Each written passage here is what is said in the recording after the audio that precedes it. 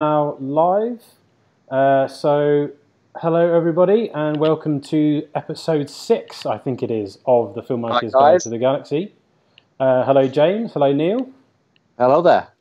Hello Um, Simon and Neil. hello. Well, thanks Neil for coming along and doing this with us. It's very much Yeah, appreciated. thank Oh, you you're so welcome, much. and it's a great way to spend Okay, I lockdown. think we're... So It gives us all make something make to some do. use of it. Yeah. Yeah, make some use of it. It's good. So let's get stuck in. We've got me and James have written thousands of questions for you because We'll keep them short and sweet. we have been diehard fans for quite a few years, and as we were talking just before we went live, we did a Predator short, so we are creature feature fans, and so you're kind of like one of our heroes in a way. But I'll let James. I love a good monster movie. Yeah, it was Right indeed. on.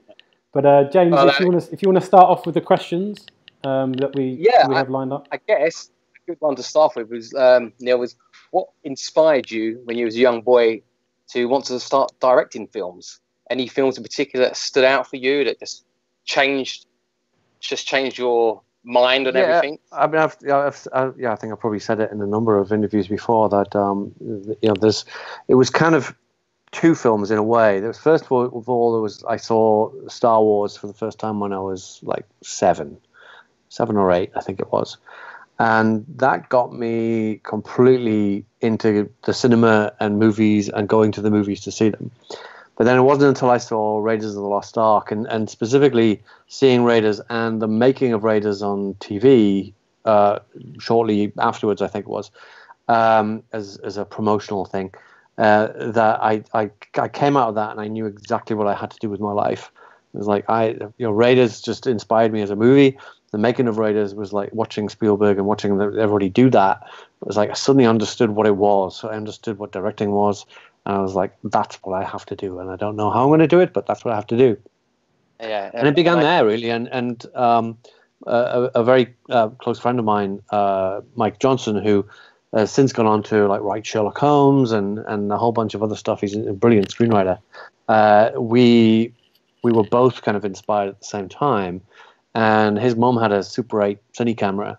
And the thing is, it's become such a sort of cliche now with a lot of these filmmakers, including Spielberg, that we all started making mini epics on Super 8 in the 80s. So I was like 12 years old. We were making films and learning the process. You shoot on this tiny little film gauge, and send it off to the lab, and it comes back, and you've got to edit it by hand, and you've got to edit the actual film.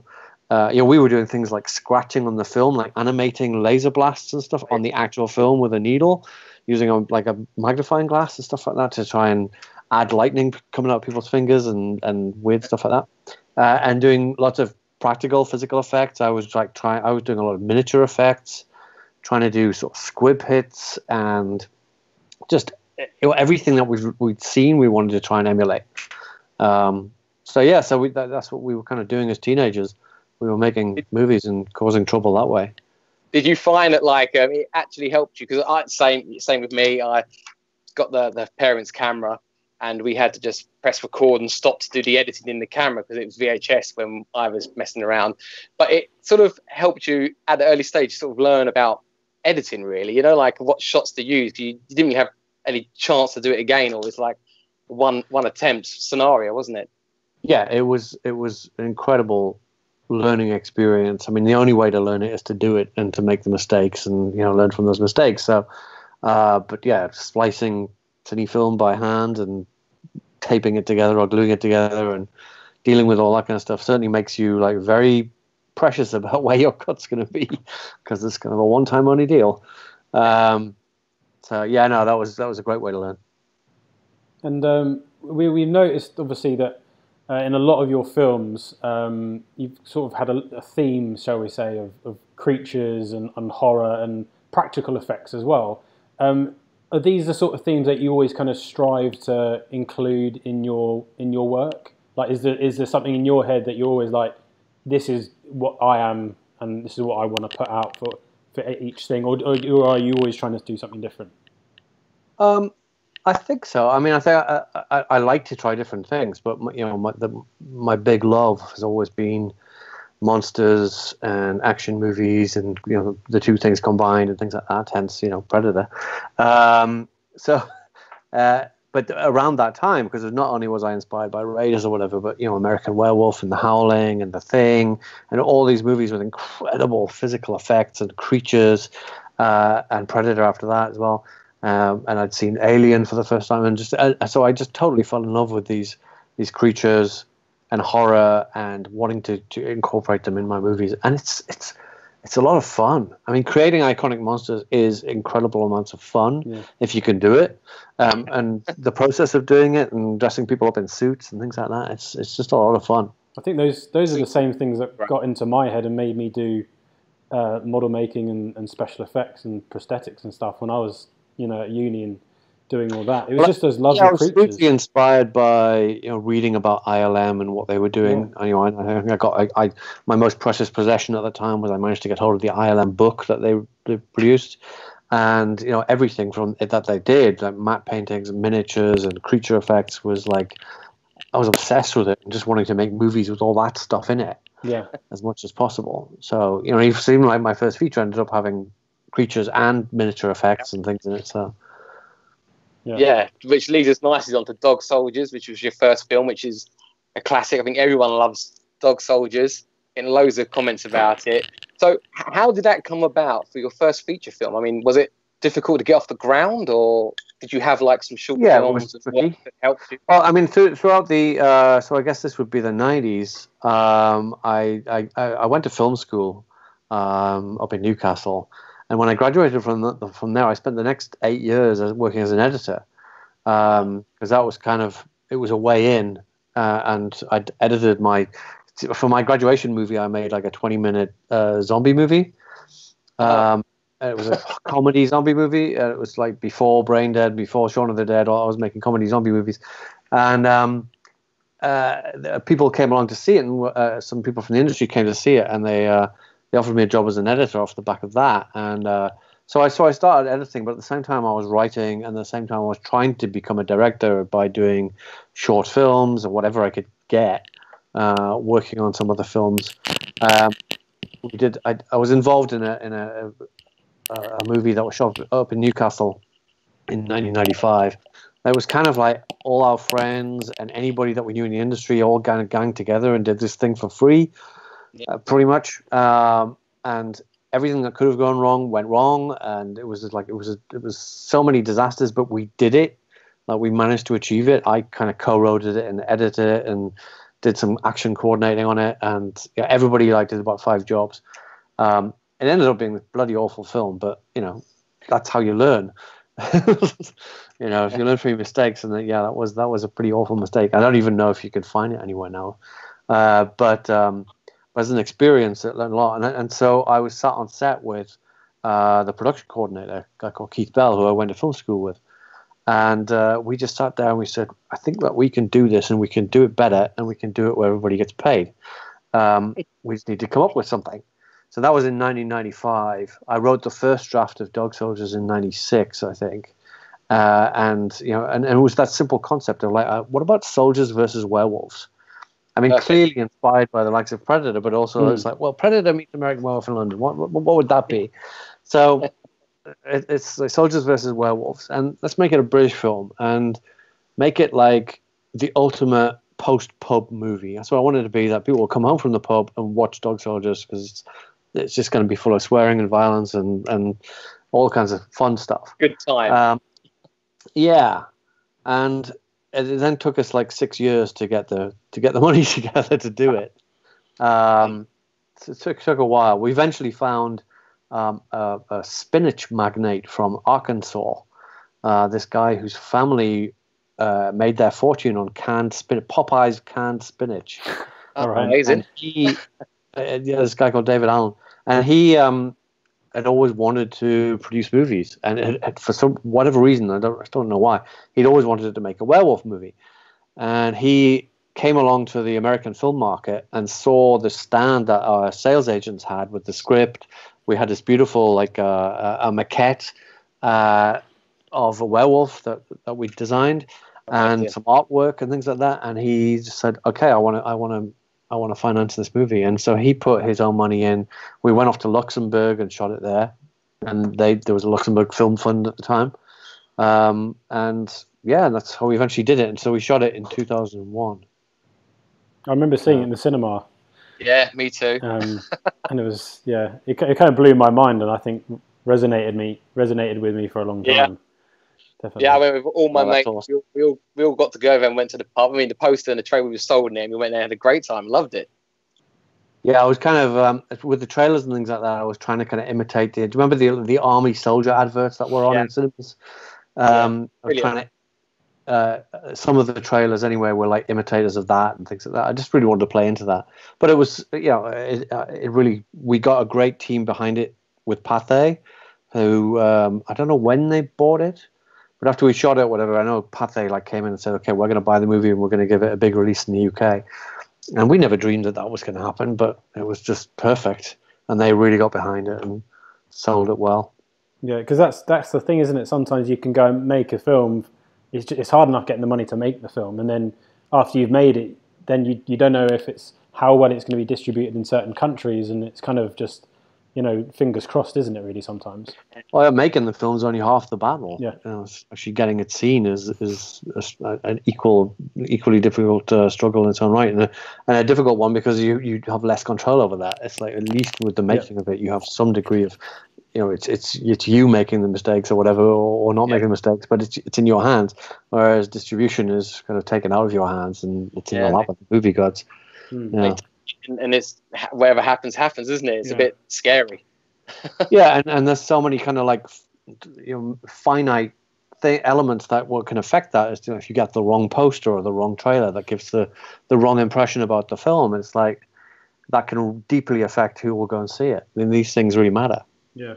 So in terms of like the release of that and how well it was received, I mean it's pretty much a cult hit now, I'd say. But like in terms of how did it kind of from then on, how did it help progress your career and lead eventually into doing your next film, The Descent? Well, it allowed me to. I was lucky enough to have an agent by this point already, but based on my writing work, but. It allowed me to meet up with other production companies and things like that in London, and through that I was introduced to Celador Films, who was run by Paul Smith and Christian Coulson. It was a very, very small company, but they had money because Celador Television had created like Who Wants to Be a Millionaire and like had massive global success with that. But Celador Films were just getting started, and they'd just done one feature film already. I can't remember what it was. But so I met with Christian, and he said, "Okay, we've seen Dog Soldiers, we love it. What do you want to do next?" And I pitched him this zombie movie that basically a feature version of my graduation film. So it's zombies on an oil rig. It's all kind of like, and it's kind of huge. And he said, "Okay, I love it, but we can't afford it. It's just way too big. So why don't you go away and come up with something else?"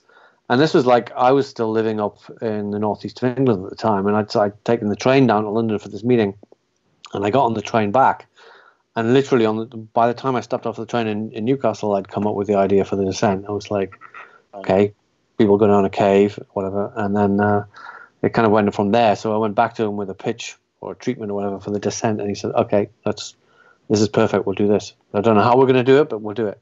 So what happened with the oil rig thing? That kind of died a death. I mean, it's somewhere. Sometime. I'm determined to make a zombie film at some point, but I don't know if it'll be that one. But I definitely would like to make a zombie film at some point. Get it out of my system. And the undead in Game of Thrones don't count. Well, I didn't really deal with them very much in my episodes. So. No, that's true. Yeah. Yeah. So with The Descent, it was like a full-on horror monster movie. Different from Dog Soldiers because it didn't have any of the humor. Was that like a conscious decision that you wanted to do just a straight horror to maybe be seen as a more serious filmmaker, or was it just because of the way the story evolved? I don't think that it had to be it didn't have anything to do with being wanting to be taken more seriously as a filmmaker. Because I think like comedy films have their merits as well. So it's not about that, but it was about a challenge that I can't remember who it was. Some critic of Dog Soldiers said that they liked it, but when was a British filmmaker going to make a really scary horror movie again? And I kind of thought, oh, that's kind of throwing the gauntlet down a bit. All right, what can we do? And so it was a decision to sort of go to a much darker place with The Descent. And also, like, I was equally inspired in terms of like horror films. I was equally inspired by like Evil Dead 2 as I was with The Thing. And they're very, very different kind of films. But so if Dog Soldiers fell into the Evil Dead 2 kind of category, then The Descent would firmly fall into Alien and The Thing and Exorcist and whatever, just like, really dark stuff with very little. I mean, there is some very small, comic relief in there, but there's certainly, it's not comedy like Dog Soldiers is. Because I see Dog Soldiers as, some people find it very scary, but I kind of find it more funny than scary. Yeah, perfect. Like I said, Evil Dead 2, that's the perfect kind of category you could put it into, yeah. Yeah. So that was the plan. Make it as scary as hell. Yeah, it was great. So well. In terms of, obviously, you didn't. I mean, how much was on location and how much was set built? Because again, that was still a similar-ish sort of budget to Dog Soldiers. How difficult was it creating those creatures? With the performance artists and building the sets. Well, I mean, there isn't a single real cave in the movie. Yeah. So everything is either miniatures or sets or matte paintings. We figured out, because we went caving like as a sort of research trip. Like me and the cast went caving together down up in One Yorkshire disappeared. Yeah. Only I came back. Yeah. but what was really apparent from that was like, we can't do this in caves. There's just no way. Yeah. People will die. It just became hugely impractical. Yeah. So that idea went out the window very quickly. Also, it was like, how are we going to find caves that are going to fit exactly what we need in the story? Yeah. And the story was very clearly designed about what that cave was, where and when. So anyway, our fantastic production designer Simon Bowles came in and proposed a way to build them using this kind of foam structure, which was going to save us some money but make them kind of strong and rigid. And also, what we did was because of the way I was going to shoot it, it was going to be very dark, which allowed us to use the same caves again and again and again. And all we did was like literally like either repaint them a little bit or move a boulder here or a boulder there, or in some cases like just turn them around or something. And they were kind of interconnecting caves, so you could like put one that way or that way. It's like it. He built, I think it was like 6 or 7 sets in total, but in the film it looks like it was about 24. Yeah. And it was just reusing. And we got away with that by the technique that we decided on, and that was like me and Simon and Sam McCurdy, the DP, sat down and said, I don't want any light in those caves that isn't taken in by one of the characters. There should be we're not lighting the caves to look beautiful. We're not going to have beautiful shafts of light going anywhere. Yeah. It's whatever the characters take with them. It could be flares, lighters, torches, whatever, but that's it. And we have to. I had to plan the script around that, so to make sure that everybody had some form of light source with them. Yeah. And in some cases, it was nice to have like some characters have like a green snap light. One character has orange fire. Yeah. Another character has a blue torch. So it almost color codes the characters, which helps you define where you are at any point. Yeah. There was a lot of planning went into it as far as the story goes, and we shot it in linear order as well because it is like it's a very linear journey through the cave. So we went off to Scotland. I think we did like 2 weeks or a week or something on location, which is just all the exteriors up near Perth, and then we were in Pinewood for the rest. And it was funny because it was in January and there weren't heated studios, so it was absolutely freezing and everything. We were constantly spraying the sets and the actors and everything, was just constantly raining inside the sets. Yeah. So I mean, they suffered a lot. So was it a bit of a tough shoot then, or? It was, and physically it was absolutely. There was a lot of stunts. There was a lot of I say it's, we had to risk the actors getting hypothermia all the time. They were coming off set and wrapping up in thermal blankets and stuff like that to keep dry. But it was, it was physically it was tough. Wasn't they took a beating. The entrance, the entrance to the cave, wasn't that a matte painting? Or was when they come down? There's a shot that kind of cranes over the top of them, which is a matte painting. Right, yeah, and then there's Lee Took built this. I used to work with him. Yeah. Built this fantastic miniature. It was like 15-foot high cave interior, and we had like a waterfall made of salt. I think it was. Yeah. They used to do. Down. Yeah. There's the old salt. Shoot it at 1,000 frames, and then it looks like water. Yeah. Amazing. Brilliant. Yeah, they don't. Really good. They don't do it like now, like how they used to. Unfortunately, I know. Which I think it's kind of changed quite a lot in terms of regard to that sort of side of things. But was it after your two? Oh, actually, James, I'll let you ask this next question. Actually. Okay. Well, so after the Descent as well, that was also very well received. Did that help open the door then for you for making like bigger budget films? Because I know you did Doomsday as your next film, wasn't it? Was that the next film you had planned, or was there other films you was trying to make and didn't happen? I'm trying to remember back now. I think that was, I had a number of ideas, and I think that because of the success of The Descent, both in the UK and in the US, and the sort of, I guess I got both like kind of critical acclaim and it was a financial success as well. That definitely opened a ton of doors, and there were people, especially in Hollywood, over wanting to make something with me. And I proposed Doomsday to them. I pitched it over the phone to Rogue Pictures, and they were like, "Yeah, let's do it." And so suddenly it became, it was a much, much bigger budget film, and a very different kind of film. It wasn't horror, but it's certainly full of blood and guts. It was going to be my kind of homage to 80s movies. Yeah, definitely. I think it was kind of ahead of its time a bit, maybe because like what's it called, Grindhouse or whatever came out afterwards, and things like Drive and stuff like that came along. But now it's all about it was my homage to VHS and rental stores of the 80s. Yeah, I mean, like I said, like Stranger Things. It's all the things. Everybody's doing it now. Yeah. It was just like, I don't know, like 15 years too early or whatever. Yeah, and obviously that had an impact on the movie, and I think it's also down to the marketing is really important. That it wasn't marketed very well, certainly not in the US. I don't think they quite got the sense of humor of it, and just marketed it as like a straight action movie. And it just didn't really find its audience then or there, and it has since.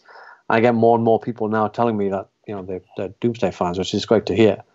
But it was a kind of a wake up call for me as a director as well, because I've had a lot of luck, and with Dog Soldiers and Descent, I was kind of on a run, and then this one came along, and Doomsday, and it was like, well, the critics hated it, and it didn't do that well, and it was like, okay. So I learned a lot. I learned a lot from that experience. Yeah, it's not like a bad film. It's a good film. It's an enjoyable film. Like I said, it's got some good action moments. I had an absolute blast making it. Yeah, I bet. Having that much money all those toys, that much money to play with, doing big action movie down in Cape Town, blowing stuff up, car chases, all sorts of stuff like that, machine guns, explosions. It was a lot of fun to do. So I don't have any regrets about it, because it's like, I'm glad I made it, and I'm glad it's out there. I'm proud of it. But I did learn from how it was received and how audiences responded to it, for sure. Do you think just because there's a lot of films made in England, and the English go and film in other countries, like Budapest and Bucharest and loads of other places now. So do you think in terms of like the market, do you think a film has to do, I mean, back then obviously you were living in England, but like, do you think it's more important to try and do better in America than it is in England? Or where do you think sort of the market lies in terms of trying to make it as a director, if you see what I mean? If you're starting out, I don't know. I think the rest of the world has opened. It used to be like it was like just about North America, right? And now the rest of the world has opened up as a huge market, which is is bigger than North America. So, it all depends. It's like, because you can have a film that doesn't do well in North America but could clean up in the rest of the world, or in a market you wouldn't expect, like it might do really well in China or something like that, and then it becomes a hit. And money talks as far as a lot of the industry is concerned. So, and especially now, I guess with Netflix and Amazon, you don't necessarily have to have a market. You can just sort of, if they buy into it and then they're sort of a part of it, they're the ones who decide where to put it. Yeah, so much as far as distribution is concerned, like so much has changed over the past, since I started out. It was kind of theatrical and then DVDs back then. And now that market's gone. And we've got to figure out a way how it also benefits the filmmakers as much. But I swear I had Dog Soldiers on VHS. I don't know about DVD. Maybe I think it was VHS. I don't know. It could have been. It could well have been. But now it's like, because these other avenues are open to filmmakers and they need material. Amazon, Netflix, etc. It's a great forum for films, because more people are ever going to see them than probably would see them in the cinema. People at home now have, a lot of them have their big TVs and their surround sounds or whatever, so they're seeing it in a pretty good kind of quality and, getting the most out of it. And it's, as I say, the beast needs feeding. These the streamers and such, like, they need material, they need films. Whereas with cinema, it's like cinema was like nobody had to release a movie in the cinema, but these things need new content or they will die. So we got to keep on making films for them. And I still miss the days of cinema movies, though. Hopefully they're still going to have loads of indie films coming out in cinema, because you can't beat. I hope so too. No, I hope so too. I mean, it's kind of a choice of how you watch your movies, but nothing beats the cinema experience when it's good. When it clicks and you're having that shared experience with an audience, it's amazing. It's unique, and we cannot let that die. We cannot let that just go by the wayside. And I don't think people want to either. I think people love that when it comes together. The trouble is that there's quite a lot of bad films that come along, and then that kind of kills the cinema experience, because there's nothing like watching a bad film in the cinema, especially when it costs so much. But when you strike gold at the cinema, it's bordering on religious. Beat it every time. I was just going to ask about your relationship with your cinematographer, DOP. So Sam McCurdy, he worked on pretty much most of your films, weren't they? Or at least The Descent and Dog Soldiers. He did Dog Soldiers, Descent, Doomsday, Centurion. He did my first Game of Thrones with me. He did Lost in Space with me. So how have you found that? You've obviously worked with other cinematographers over the course of other features. And I have now, since like kind of working in the TV space or whatever, like, because you're getting different DPs each time.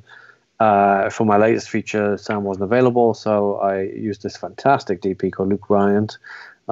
He's done the most amazing job with like so little resources, and so it's different every time. The thing with Sam was certainly for those first 4 films, it wasn't just Sam; it was Simon Bowles. My production designer was on all 4 films as well. And I try and keep. If I find somebody that's amazing, I want to try and keep them with me. But it's a question of availability. Like certain, like a great first AD like I had on The Descent wasn't available on Centurion or whatever. So you end up using other people. But there's so many talented crew members out there that there's plenty out there to find, and it's. Sometimes it can be limiting just to stick to one person all the time. You want to just try different relationships or different DPs, different production designers.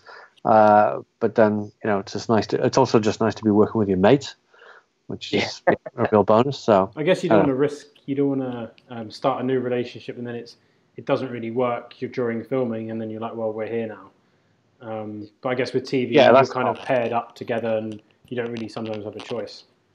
That's tough. I mean, it's not so bad on a TV project because it's quicker, but on a movie, it's like, you don't want to make those mistakes. So, I mean, you try and vet everybody as carefully as possible and hang out with them as much as possible, because for me, it's more, it's as much about what their abilities is as just what they're like as a person, because you're going to be spending a lot of time with them on set and whatever. So you better get along. So it does make it difficult if you don't. Yeah. Yeah, day one you're like, oh, bad idea. Yeah, you don't want someone who's like extremely talented but also a tit. You kind of want them to be both extremely talented and awesome. Yeah. Likes a drink down the pub. Exactly. So, we've It's a good gauge. We've touched on Game of Thrones. You've kind of brought that up that Sam worked on that with you. But yeah, and when you was that your kind of first foray into TV? And It was. Yeah, and that's quite a massive kind of undertaking. It was one of the you did two of the biggest sort of episodes and battles of Game of Thrones. It was kind of scale. nuts. Yeah, it was. How did that come about? So yeah, the Battle of Blackwater was my first ever TV job. Yeah, and it came out of the blue. It was like I got a phone call from. Isn't it? It's definitely better than Emmerdale. Although I wouldn't mind doing the battle episode of Emmerdale. Maybe sometime. not. Yeah. That would be great. The zombies, yeah. The Battle of Emmerdale Farm. Yeah, I got a phone call out of the blue one Saturday morning from the producers of Game of Thrones, and I had actually been I had my agent approach them and said I'd love to direct an episode, but they were kind of very much, it's HBO, it's kind of closed shop. We have our group of directors that we use all the time. And Neil's never done any TV. He's only ever done film. So it was like, okay, fine, whatever. And then they were shooting season 2, and I got a phone call out of the blue on Saturday morning from the producers saying, "Would you like to come and direct an episode? We've lost our director like the last minute, and we need somebody." And we were on set, and so what had happened was, off the back of Centurion, which is the movie I made after Doomsday. A lot of the crew from that, including Paul Herbert, the stunt coordinator, and Camilla Napru, the horsemaster, went on to Game of Thrones. And when they lost the director, those two kind of went up to the producers and said, "You should give Neil a call. Like, he knows how to do battles. He knows how to do battles on a budget and fast. You should give him a call." So they did. They gave me a call, and it was like, "Do you want to come and direct an episode of Game of Thrones?" It was like, absolutely, 100%. When does it start? Next month? Month after? No, you start Monday morning, and you've got a week's prep, and then we're into it.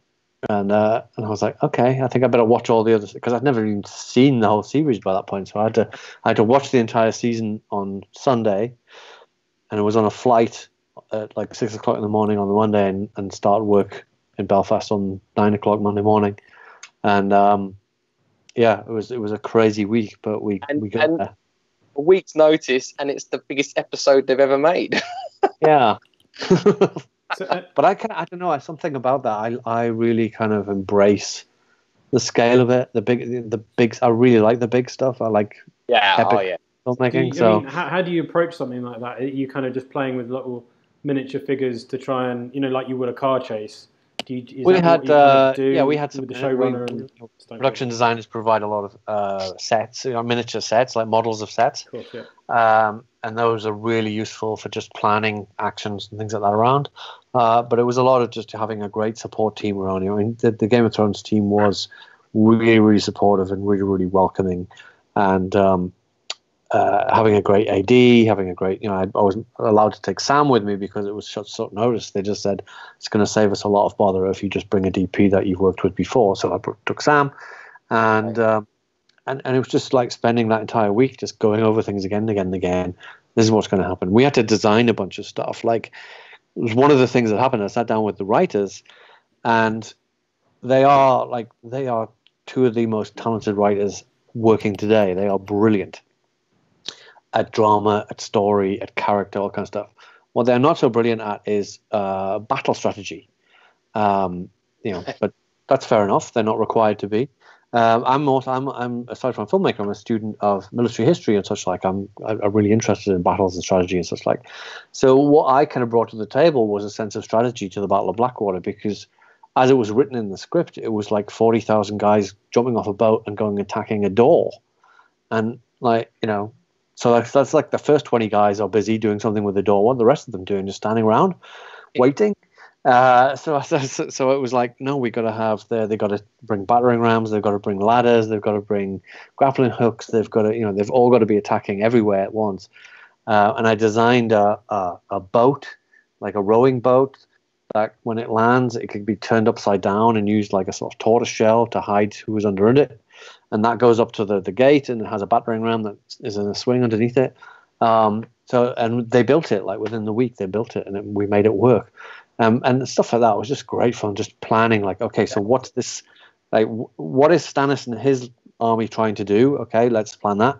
What are Tyrion and his lot on the walls? What are they trying to do? And plan that, and then just work them in opposition to each other. So that's very much kind of what I brought to it. And the same with the Battle of Blackwater later on was not Battle of Blackwater, the Castle Black battle later on. But yeah, so it was a crazy week, but we did it. So leading on to the next episode you did they give you like a lot more creative control because you sort of proven yourself now in that first episode? Yeah. They were always so open to ideas. There was I don't know that they gave me more creative control. I suppose they did, and I guess they just were responsive to my ideas, which was great. I was blessed with having 4 weeks of prep on that one, and I needed it because it was like much more visual effects heavy and dealing with things like a giant mammoth, which was 100% CG. So except for the guy riding it, it became very, very complicated. We were using full CG mammoths, motion control, all kinds of things. One of the biggest green screens I've ever seen to represent the wall and things like that. And so we needed those 4 weeks, but they allowed me to, like, one of the problems that was faced in that story was the idea that all the guys on top of the wall, if you don't know how well you know it, but all the guys on top of the wall, it's 500 feet up or something like that. Yeah. Jon Snow and everybody there, they're completely out of danger. There's nothing can get to them up there. Yeah. And so I suggested that what if the giants also had bows? And they're the equivalent of like heavy artillery in the army, like, because the regular bows, they can only shoot like 300 feet or something. But with the giants, their bows can like shoot 500 feet. And so suddenly they can pick people off the wall. And from that sprung the idea of, well, what if Giant shoots a guy and he flies off the wall and he lands in the middle of Castle Black during the fight, and it kind of like geographically ties it all in together of what's happening. And then the other big one was as soon as I walked onto the set of Castle Black in this quarry in Northern Ireland, it struck me as like it's very flat and boring in the middle, but around the outside it's like it's all gantries and walkways and buildings and walls, and that's the interesting stuff. So I thought, well, what if you just stuck a camera crane in the middle and we do something that takes in all the outside? And that's why I kind of came up with this 360 shot of following all the characters all the way around the outside of Castle Black as the battle went on. And it became this one-er, and it was non-script. There was nothing like it in the script. It was just, okay, I have this idea, and they said, okay, go for it. And so we had half a day, and we did that shot in there, and it ties the whole battle and all the characters together in one shot. Yes, it works really well. But it was just like there needed to be just a justification for the shot, and we got that, and it was good. And that was kind of, they definitely indulged me on that one, but it paid off. Oh yeah, it's amazing. Great. 2 great episodes. Yeah, really. I'm really pleased. I mean, just to be part of something that incredible and so that impactful, it's part of. It's one of the biggest part of culture shows now. ever, I think. Yeah. I mean, even in terms of just movie making, let alone TV world, it's a huge program. It's astonishing. It really is. What they achieved was astonishing, and I'm really proud to have been a small cog in that particular show. That's for sure. Yeah. Just some questions. In terms of your so basically after you're Emmy nominated for the Game of Thrones episodes, you then have moved sort of a little bit more into TV. Was that kind of organic, or were you kind of like, I can get a little bit more of this kind of, a little bit here, a little bit there kind of thing? So because you've obviously worked on WestWorld and Lost in Space, what are your preferences towards it? I mean, what are your positives and negatives towards the TV world, shall we say? Do you Well, like the short term? yeah, I and mean, long term more? a couple of things has happened. One was that my kind of sources of financing in the UK had kind of dried up. That Celador Films had decided to give up filmmaking. They'd peaked with Slumdog Millionaire, and it was like kind of quit while they were ahead. So they decided not to finance film movies anymore. And Pathé, who were involved with Descent, Dog Soldiers, and such like, and Centurion, they weren't really getting into film production and things anymore either. So it was kind of like, okay. And then through Game of Thrones got me into the TV space. So actually, off the back of the first Game of Thrones, I went on to do Black Sails, and then I went on to do a couple of things, and then went back to do Game of Thrones 2 years later for the second episode. But by that time, I was doing a whole bunch of stuff in the TV space and really enjoying it, and I'd moved to the States because of it. Right. And I think what I love about it is that there's been a huge revolution in television over the past 10, 15 years. Just to be a part of that going forward. And getting to work on shows like Game of Thrones, Black Sails. I mean, if I hadn't worked on Black Sails, it's highly unlikely I ever would have got to do a pirate movie. So, I got to do pirates. I got to do, Black Sails. I got to do with Game of Thrones, and I got to do a Western with Westworld. I got to do sci-fi with Lost in Space. And you could do these like 3 or 4 of these within the space of a year. And it's kind of like, okay, if it was a feature, you're doing one thing and it's 2 years and that's it. Yeah. So I like that variety. I like jumping from project to project. I like with working in TV, you kind of park your ego at the door because you're not there to service your own vision. It's somebody else's vision. It's the writer or the showrunner or whatever. It's somebody else's creation, and you're there to service that. And so, once you've parked your ego at the door, it's like, okay, I'm there to do the best job possible, but it's not my baby. It's somebody else's baby, and that's fine. And you do the best job possible, but you don't lose quite so much sleep over it as you do on a feature. You can kind of switch off. You go home at night and you kind of switch off a little bit, but then you're full on next day at work. How do you it's find just a different approach. Yeah, because obviously, like you said, it's you as a writer director yourself. You like with Dog Soldiers. You have the concept, you write it, you direct it, you oversee the post and everything, and it's your thing from start to finish. Whereas obviously a show like Lost in Space or Game of Thrones, there's 10 episodes, and you're doing episodes 4, 5, and 6. Those are yours, but obviously they still have to match the other episodes. So do you feel like you're having to go in copy and other people, or how does that how do you approach it? It's just accepting that, really. Like one show specifically was Hannibal, and I went in and did the Red Dragon episode of Hannibal. But you go into that show knowing full well that a very specific style has already been set. And yes, we would try and, I would try and like bend the rules a little bit. But if they came back and said, no, you can't, because I tried to get a fast dolly shot in there. And they said, nope, you can't do that. We have to go Hannibal speed. And in Hannibal speed, everything moves slowly. And it's like, okay, we'll go with that. But at the same time, the showrunner came to me and he said, look, what we're doing here is essentially like it's an art house film disguised as a serial killer TV show. So if you have like really wacky ideas and you want to try them out, throw them our way. We'll give it a go. And so I just came up with like some of the most like ridiculous artistic ideas and like threw them at them, and they were like, great, let's do it. And that was things like there's a shot of Will Graham standing next to a dead body, and the room has got all these like red threads all over the place for the bullets, for the blood spray pattern thing that they do. I don't know if you've ever seen Dexter, but like it's all over that.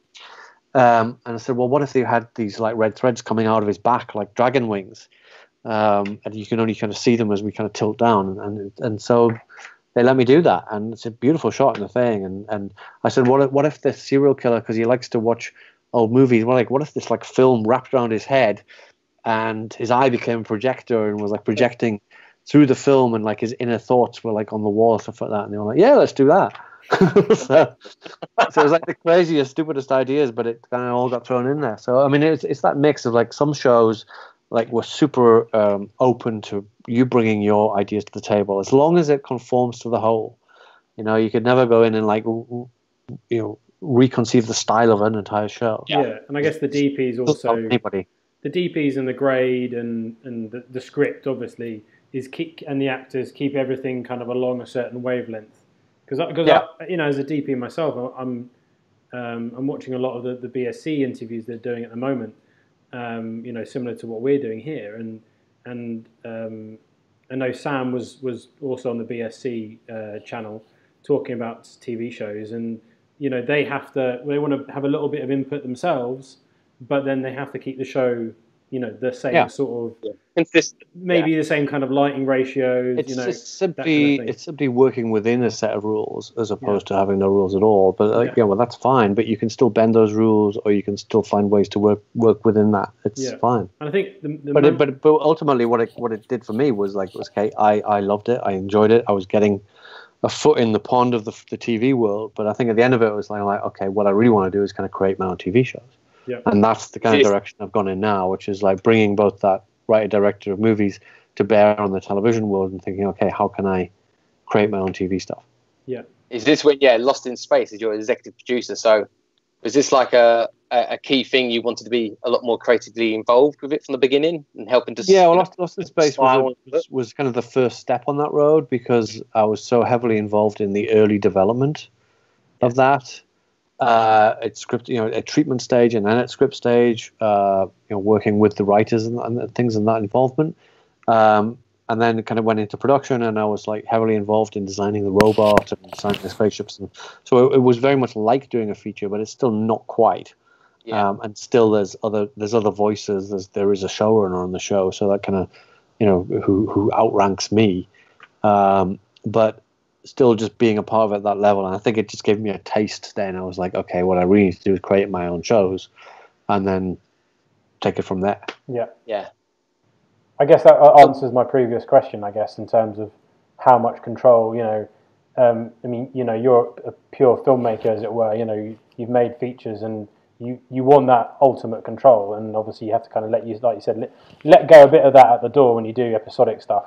Yeah, if you started from scratch, then I think us like writer directors are all a bit greedy for control, and it's nice.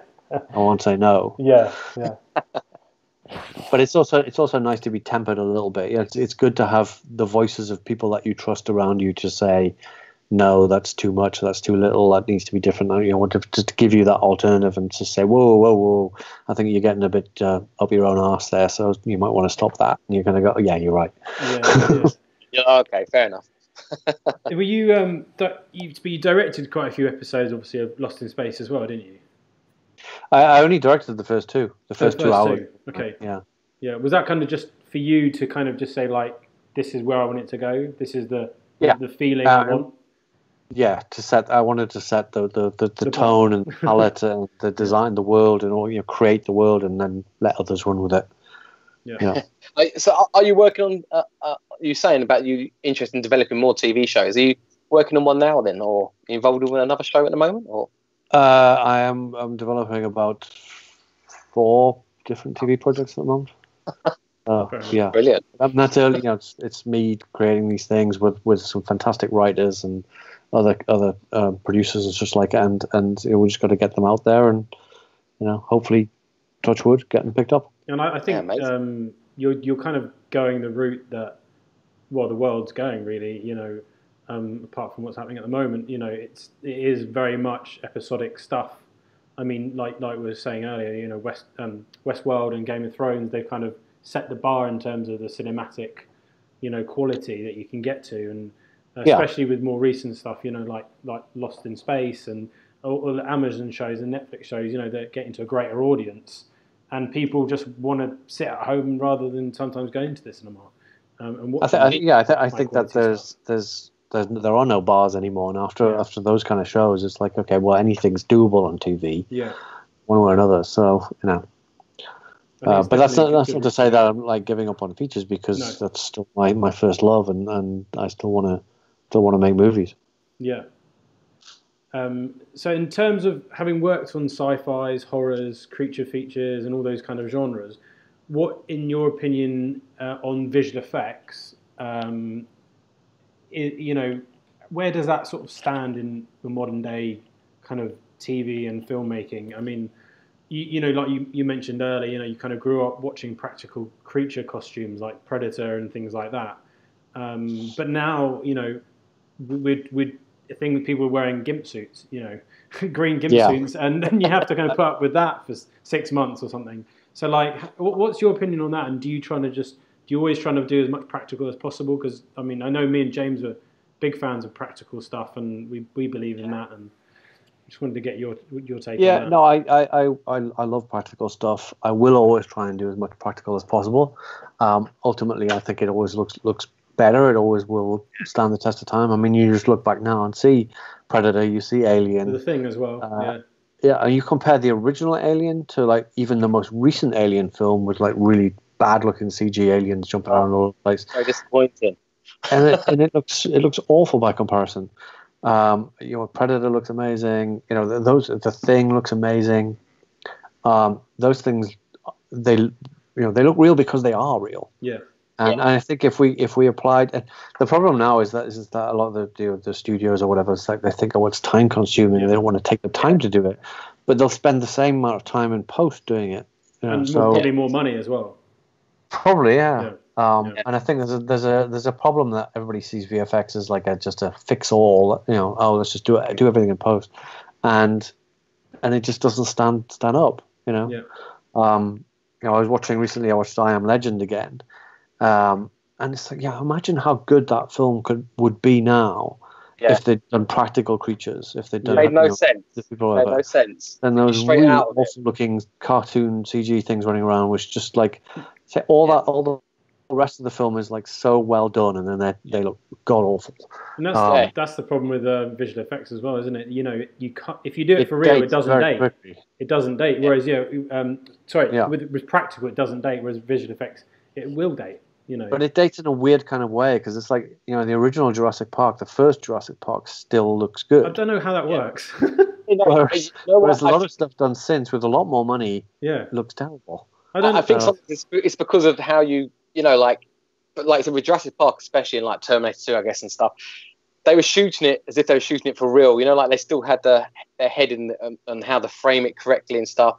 Now you've got the virtual cameras now, so you can put the camera where you're like, there's the cameraman up there. That's an impossible shot, but you can do it now, and I think that also sometimes takes you out of it. It does. It definitely takes you out of it. But I mean, that's the thing for me. Is that it's not only just that it looks better in the film, practical stuff looks better in the film, but it's like it's better on the set as well. It's like if you got your actors have actually got something to respond to. You know, our actresses on Descent were terrified of the guys playing the crawlers because they were really guys. You know, they were there. Yeah. You know, they were slimy and they were disgusting and you know, half naked, and they were gross. So. That I think that helped with their performances. It's better for me as a director for like framing shots and planning around that, just to have them in the room, be it them or whatever creature it might be. It's like you just can't beat real. You can't beat reality. That's what they do I think so well on Game of Thrones, because they had, you know, people in huge giant outfits and things like that, and you know, the people running around with like a lot of, you know, makeup and prosthetics on, and I think it works very well. Yeah. I mean, because I did the giants on some of the giants on Game of Thrones, and it was that thing of we had 7 foot tall, 8 foot tall actors dressed as giants. Yeah. But then we put them against green screen and doubled them in size again. But they had that weight, they had that movement. It looks so much better. Yeah. But they're real. They're real guys. You know, doing real things, and they have all the things that go with reality. It's tangible, and that still pays off. Yeah. So I will always try and fight for doing stuff practically wherever possible. And that's actually when I was watching Lost in Space, I was I've watched, I think, for season 1, but like in terms of the robot, I kept thinking, is that a person in a costume? Is it a robot? I was like, I couldn't work it out. So you have to tell me. No, it's a guy in a suit. Right. Okay. It's the fantastic Brian Steele.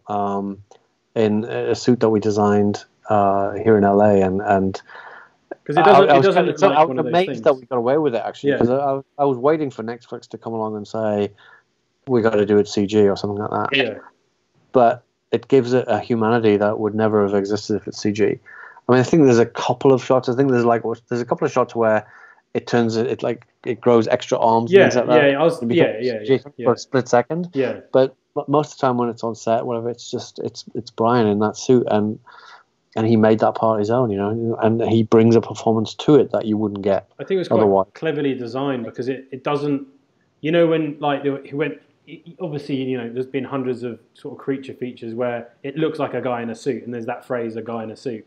Whereas Yeah. with that robot, it was designed in a way, in my opinion, that it doesn't look like there's someone in a suit. You know, it kind of, the shape, and you're like, how could someone fit in that kind of thing, you know? It was, We left a couple of like in his torso. We left some like little bits of green, and they're made transparent, so like you can see through them. oh, okay. So it's just those little. So that's when great CG. there, isn't it? That's when a great CG way. really works, because you're using a practical effect. You're enhancing it with CG instead of replacing the whole thing. It does usually work a lot better, I think. And Yeah. they did that with Iron 'cause Man, but you know, and then they go and CGI the whole bloody thing, you know, in the last few Yeah. films. But Yeah, it's a they bit got easier when you're dealing with like a metal suit or something like that, when you're creating, something like that. But when it's something organic, then it becomes problematic. I don't think, they're still struggling to make things that look realistically living. Yeah. I mean, I more recently, what was it, that Call of the Wild film with Harrison Ford and that dog, Right, of yeah. like why they choose to do a cartoon looking CG dog in what is essentially a very realistic looking film. Those kind of decisions baffle me. Yeah. Is it a talking dog, or is it just meant to be a real, just normal dog? I haven't seen it. Well, I've only seen the trailer. I think it might talk, maybe, but still, I mean, It's like Homeward you do Bound. talking dogs, real dogs. Yeah, that's it. Just use a real dog, otherwise it's not trying to talk or something. Yeah. Anyway, it is what it is. But it's just like, I think CG is an incredible tool. Yeah. When used well. People like David Fincher and like that, they use CG so well that you don't even know you're seeing it. Yeah, and there's also now, especially, it's been made more obvious now with like The Mandalorian, with Unreal Engine and, the backgrounds where you can kind of shoot with your pre-designed backdrops, as it were. Yeah, it's and you just incredible, save yourself building, hundreds of sets and things like that. I think it's quite amazing what you can do. That kind of technology is brilliant. Yeah, and then going past, I've seen it, where you have it outside a car window, and you'll film the road, and then you don't have to leave the set, and you don't have to do poor man's process, as it were, and make it look so bad. It does look real because you've got reflections and everything. Yeah, it does the light as well, doesn't it? Bounces the light. Yeah, if you're dealing with reflective surfaces and things like that, so you get it because it's it has a real strong light to it, so it bounces off everything and gets all the reflections that you need. Yeah. That kind of stuff is great. That's technology you use at best, and I love these advances in technology. We can't all afford to take advantage of them, but no, they are quite costly. Yeah. And in terms of, I mean, I always kind of sometimes ask a director this just so I can understand where they're coming from. But like, what? I think we've kind of covered it, but like, what kind of director do you think you are? You might have heard the phrase, are you an actor's director? Are you a DP's director? Are you a story director? And it's usually like an actor's director is the more common sort of phrase.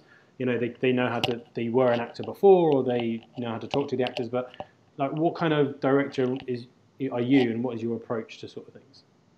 I think that any director has to be all of those at once. So you have to be a DP director when you're talking to the DP, and you have to be an actor's director when you're talking to the actor. Yeah. And you have to be a different director when you're talking to each actor and each character and each film that you're doing. And the same with every department. You have to, so you're know your shit. An overall director. Yeah. Yeah, really. I mean, that's the only thing. I mean, but that's the director's job, is that you've got to have you've got to know, how to talk to everybody and inspire everybody, and do it that way. Have the answers. Yeah, mostly have the answers. Sometimes it's good to admit that you don't have the answer, but I do love that process of just being bombarded with questions all the time, like on set. It's like, that's cool. I like it. Yeah. As long as I've got the answers. I mean, I guess it was. I also meant, in terms of the knowledge that like, I used to do special effects, so I really understand all the things they're doing. That department's doing. And some actors become directors. Like Clint Eastwood. So they really understand the actors. What kind of, and obviously you write and direct, but like in terms of your perspective, do you really understand sometimes, all the technical stuff, say, of the cameras and what the DP does, or do you kind of just try and spread that knowledge throughout, like you were just saying? I think so. I mean, like, I love doing action stuff. I love doing with practical effects stuff. I love doing great drama and things. There's a lot of, there's not much of it I don't love. I try and keep up with the technology. It's advancing all the time. I don't claim to know everything about cameras and lenses and such like, because I've got a DP to do that. That's so I don't feel that I should try and be an expert on every department, but an understanding of it and an appreciation of that, of every department. But yeah, the hardest part is like keeping up with the technology, because it's changing all the time. So you just do your best, don't you? Yeah. So what's next for you then? Have you got a film at the moment in post production? Have you got another film planned for the future? Or? Yes, well, several. But the main, at the moment we're just doing post production on The Reckoning, which we shot in Budapest last summer, and out in Hungary last summer, and so we're just doing the finishing touches on that now. And what is that about, for people that haven't heard about it yet? It's set in 17th century England, and it's about a witch hunt, or specifically about a woman who is falsely accused of being a witch, and undergoes the trials by this dedicated witch hunter, this guy, this terrifying guy, and ultimately how she will turn the tables and get her revenge on them. So it's what we've come out with is I don't know. I mean, I think it's very prescient. I think it's very much of the time. Not only does it deal, it's set during 1665, which is the year of the Great Plague, ironically, and the concept of witch hunts is still very much with us. So we wanted to tell this interesting story. I co-wrote it with Charlotte Kirk, who plays the lead in it, which does an amazing job. After I do have a bit of a habit, talking about actors, director, or whatever, but I do have a bit of a habit of like putting through my actors through hell on films. For everything from Dog Soldiers to Centurion, we had actors with frostbite and hypothermia and God knows what. And in this one, Charlotte undergoes all these torture devices and being constantly doused in freezing cold water and stuff like that. It's kind of miserable, but yeah, she was a real trooper. And just gave this astonishing performance. So very, very proud of that. It's kind of a return to horror for me as well. I haven't done a horror film in a long time, so it was a big return to that. And then is it nice going back and doing those things where you see it from start to finish all the way through? It was really. It has been a long journey, but it's been ultimately been a difficult journey, and sometimes painful, but very satisfying at the end, because what's come out of it is something that we can all be very, very proud of. And that's the big thing. And next up, we've co-written and we're going to do a gangster movie, because I always fancy doing a gangster movie. Okay. So brilliant. Yeah. With like a twist on it, maybe. I mean, don't go into details, but like a slight twist on the story. Maybe some vampires or nothing like that. Nothing supernatural. There's definitely a twist involved, but nothing supernatural. No, but lots of gratuitous sex and violence. Okay. Well, I don't think it'd be your film without that, or some kind of violence anyway. It's all part of the action thing. I do love splashing blood around the set. I do. Yeah. I get carried away with it. What kind of? I mean, we're obviously trying to educate people in this downtime, as well as interviewing, directors and DPs and the such. What kind of? I don't know. What lessons have you learned over the years, really? And what advice might you give, young writing directors? Upcoming, writer directors. Yeah. Well, at the moment there's a few things. The broadest lessons are, be stubborn and determined to get where you're going to be. Believe in it, that it's going to happen. Be patient as well. That's the big thing. Anybody who's going to work on set, you've got to be patient, because it's slow. Things like there's a lot of waiting around in one form or another, either trying to get things made, getting things made, trying to get things seen. There's a lot of things move very slowly sometimes. Filmmaking in general, and be it film or TV, tends to involve lots of waiting around interspersed with moments of intense excitement. And that's like on set, that's like the build up. It's like that's filmmaking, I think. And so you've got to have that patience. I also think at the moment that there's a very blurred line between film and TV, and I think that's probably a good thing. It's like you can't have an ego about film and TV, like, because it used to be like there was film and there was theater and there was TV was down here because like the TV was like to be frowned upon. That's not the thing anymore now. It's like most people who I know who work in film all want to work in TV, and that's the place to be. So everything's on equal footing, and I think that's good. So it's broadened everybody's horizons a bit. I always remember when 24 came on and, Kiefer Sutherland was the lead, and I was like, this TV series looks amazing. Yeah. And it was. It was great. But so many, like everybody wanting to get into television now. So, what other advice I'd give, really? I think, when I was making Dog Soldiers, and if I'd known it was going to take 6 years, would I have looked upon it any differently? I don't think so. I think as soon as I conceived of the idea, I couldn't foresee any version where I wouldn't get it made, and just stuck to that. And it happened to take 6 years. For some people, it takes longer. For some people, it takes less. But I think it's just that belief that one day it's going to happen if you believe in it enough. Yeah. I think and get verification. Go talk to people, talk to your friends, talk to whatever. Like, get verification that this dream that you're chasing isn't a waste of time. That it isn't. That you're actually good. Yeah. There is dog shit that you're going after. Yeah. I mean, that's fair advice, because there's quite a few people who they want to be Scorsese or whatever, or yourself, and it's just no one's being honest with them. And I think sometimes you have to be. I do it with myself all the time. I watch my own stuff back, and I'm like, that was crap. I can do better than that. And I think everyone needs to do that. Everyone needs to do that, and you grow definitely on every project, I think. Yeah, I encourage everybody to fail miserably at some point, in order to learn. You're going to learn so much more from that than you're ever going to learn from like succeeding. Yeah, it's very true. Yeah. So. Absolutely.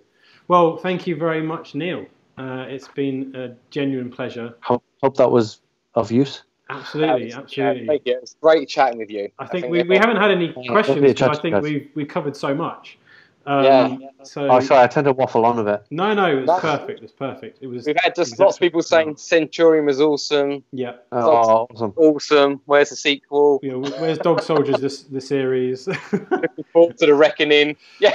I think that's the question I probably get most asked most often is Dog Soldiers 2, will that ever happen? And the answer is, I would love for it to happen, but I don't own the rights to the movie, so I can't just make it myself. So we're working on it. We have been working on it. Maybe it'll happen one day.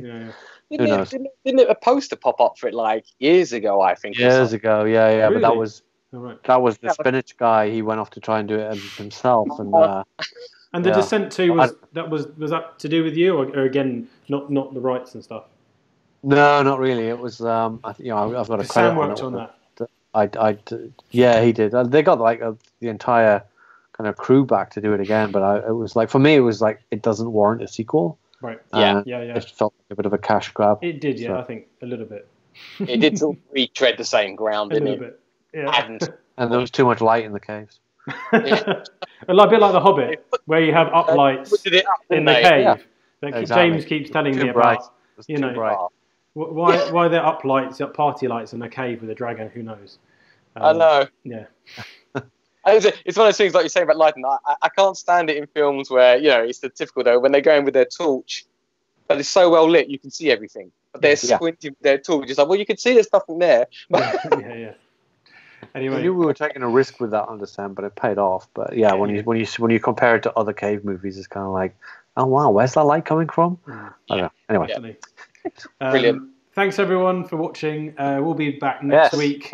Thanks for watching. Yeah, we have PJ Dillon, the DOP behind Altered Carbon, Vikings, a brilliant Irish cinematographer. We'll see you guys next week. Take care. Cheers. Thanks everyone. Bye bye. See you guys. Bye bye.